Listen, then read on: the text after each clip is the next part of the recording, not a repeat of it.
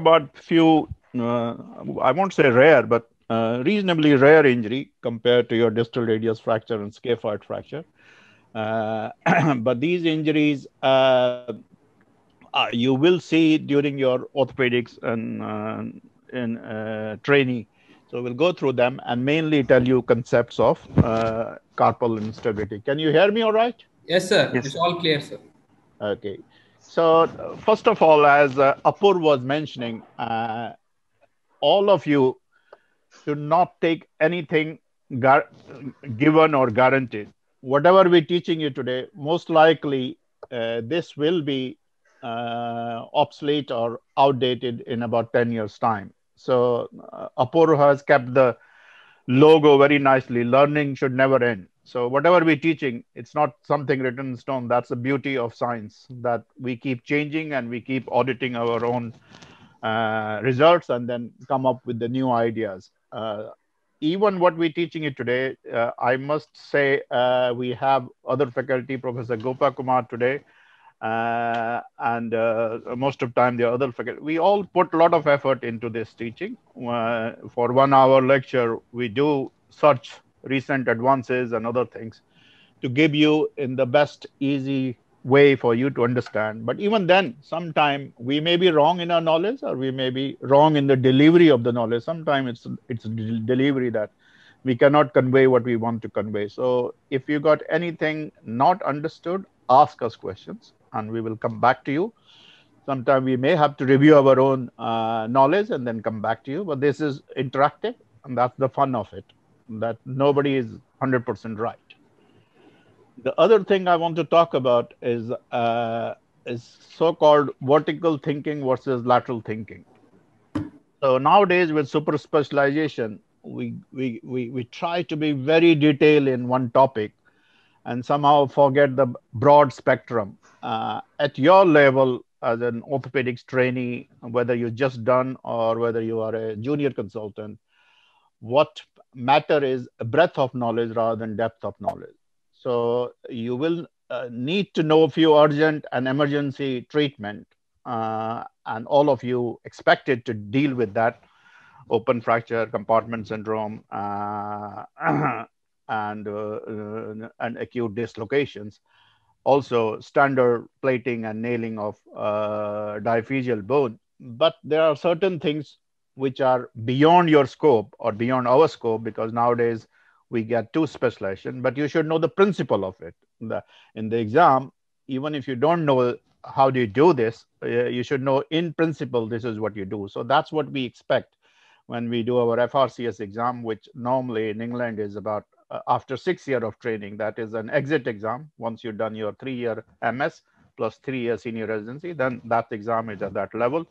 I'm sure MS is very similar to that version of you. So you are expected to know the emergencies and you're expected to know the principle of definitive treatment at your stage. And that's what we will go through this topic, because this topic, some things can be a bit complex. So don't worry about it if it is complex, as long as you understand the principle of it. So we can start with Abhijit. Abhijit, what do you see there? Who are the people who are participating, Vishal? Sir, Abhijit and Nagarjuna are right now here, sir.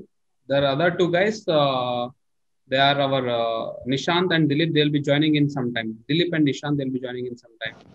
Okay, so it's at the moment Abhijit and Nagarjuna. Okay, yeah. So why don't you keep both of them on mute? Yes, sir. I'll do that. Okay, and just talk one by one, whosoever. I think Abhijit, we can begin with you. Abhijit, what do you see there? Sir, it is a AP and lateral view of wrist joint with distal radioulnar joint. There is abnormality in distal radioulnar joint. What abnormality?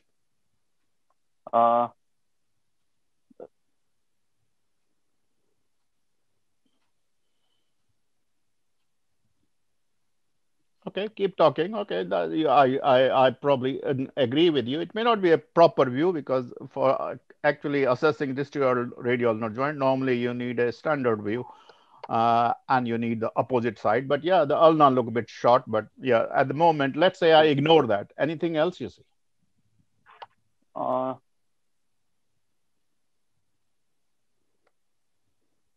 Lunate, sir.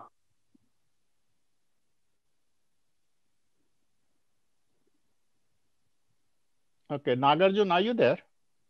Yes, sir. Okay, so can you help him to describe this X-ray to me? Sir, it is a plain X-ray AP and lateral view of wrist joint, sir. In AP view, we can see that there is negative ulnar variance. Ulna is shorter when compared to that of the articular surface of radius, sir. Okay. And in the lateral view, there appears lunate appears to be in the fossa of the distal radius, but the hand appears to be dorsally subluxated, sir. Excellent. So hand doesn't seem to be following it. So what is the normal AP and lateral relationship of carpal bones in normal AP and lateral? Do you know? When you in the exam, what do you say when you say this AP doesn't look right? Although you haven't picked up why it doesn't look right, you have picked up the ulnar variance, which is good. On the lateral, you just think the hand is a bit gone dorsally. Yep. Yes. So when you describe an X-ray in your day-to-day practice, especially when you're thinking of carpal injuries, think of few lines and few orientations. So in AP view, just look. This is a lower end radius. Can you see that? Yes, sir. Yeah, Yes. and these are the carpals. So carpal can be divided into proximal row and distal row. So proximal row, you got scaphoid, you got lunate, you got triquetrum. Pisiform is there, but we generally ignore that as a carpal bone. So that's a sesamoid bone on FCU. So you can ignore that. So those main three bones there. And the four bone on the distal row will be trapezium, trapezoid, capitate, and hamate. Can you see that? Yes, sir. Yeah. And just the radiocarpal joint and the midcarpal joint is, this is a midcarpal joint, this is a radiocarpal joint. Just draw a line from the base of the proximal end of the proximal row, and you see this line almost round, may not be 100% round, but roundish. Can you see that? Yeah. And then the same carpal bone, but distal end, and that should also be round. And it should match with the, because this is a joint, midcarpal joint is joint, it should match with the proximal end of the distal row. So these are the three lines you have to draw. So can you see those three lines? Yeah? Yes, sir.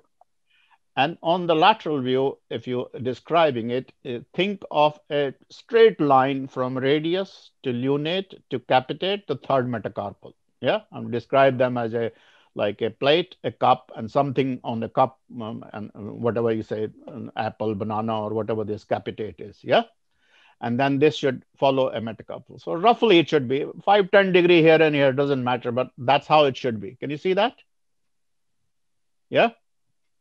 Yes, sir. Okay, so let's go back. Now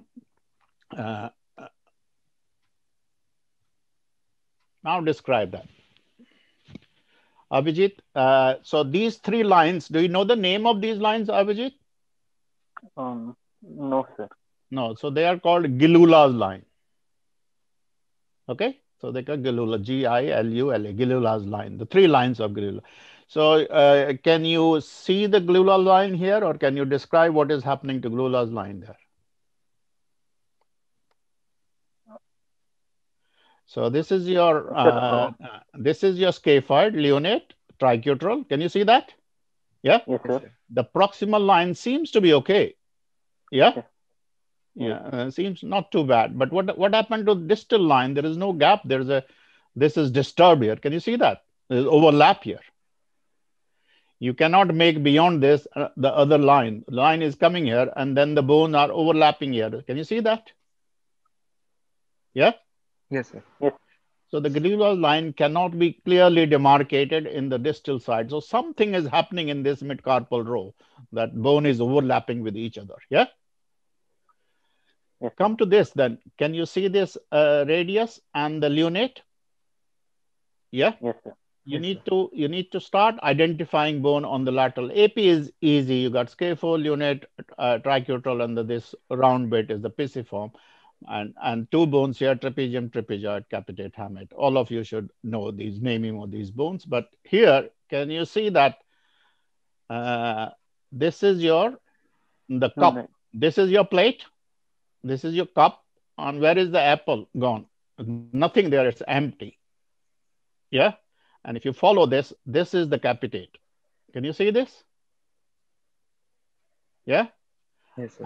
And the scaphoid in the lateral view should be like this, 45-degree oblique. But can you see where the capitate is? This should have been here. This has gone here. So there is a dislocation from lunate to capitate. Can you see that? Yes, sir. So because it has dislocated around the lunate, it was Nagarjuna who was saying the hand is look like gone dorsal. He was right. It has gone dorsal, but from which joint it has gone dorsal? From lunate onward. Yeah. Yes, sir. So because it's gone lunate onward, what will we call it? Perilunate dorsal dislocation. What will your diagnosis? Perilunate dorsal dislocation. Yeah, you understand now? Yes, sir. Yeah, so that's your perilunate dorsal dislocation.